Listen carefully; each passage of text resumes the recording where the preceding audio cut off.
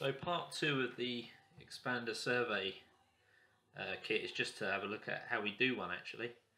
So we've got our XPander survey kit. It's always useful to have a set of ladders around. I've got a step ladder at home, so that's quite handy. So to try and get this in the position where you're likely to fit it. So it might be obviously a bit higher up. I've got a bit of a problem here because I'm a little bit limited by what I can do. But if this was near the wall, I might stick it on a very high ladder, perhaps a bit higher up on the wall.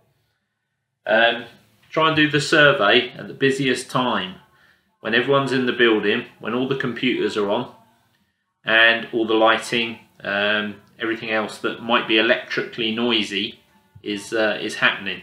Not always possible, I know, but it's if you can do it, it's worth doing. Okay, so we've got our interface on. We've got our survey tool. So we switch that on, get that ready. So okay, it's ready to go. And then we would just place our survey tool up on the ceiling. Lights that come on. And obviously here we're going to get a perfect reading because we're just near the survey tool. If we then moved into other rooms to take a reading, we could do the same thing. Try and shut the doors in between the two areas. Shut any windows that might be around. Look out for metal. So metal is always a problem, especially in places like industrial kitchens. Elevators, lifts, they're always going to be a bit of a problem. So those sort of areas you try and either avoid putting a device there if you can, but if you've got no choice, it might be that you've got to use another survey interface or another interface closer to that area, maybe.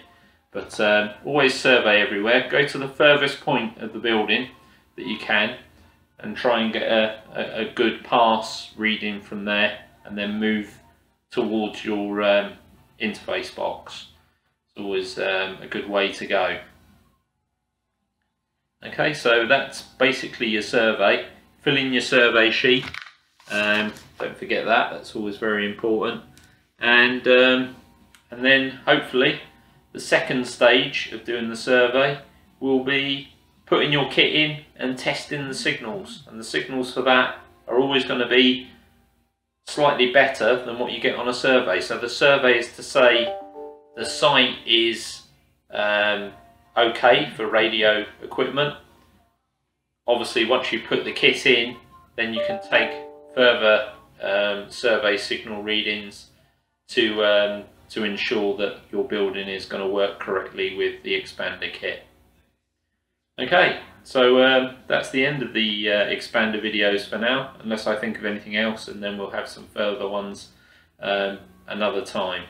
But thanks for watching.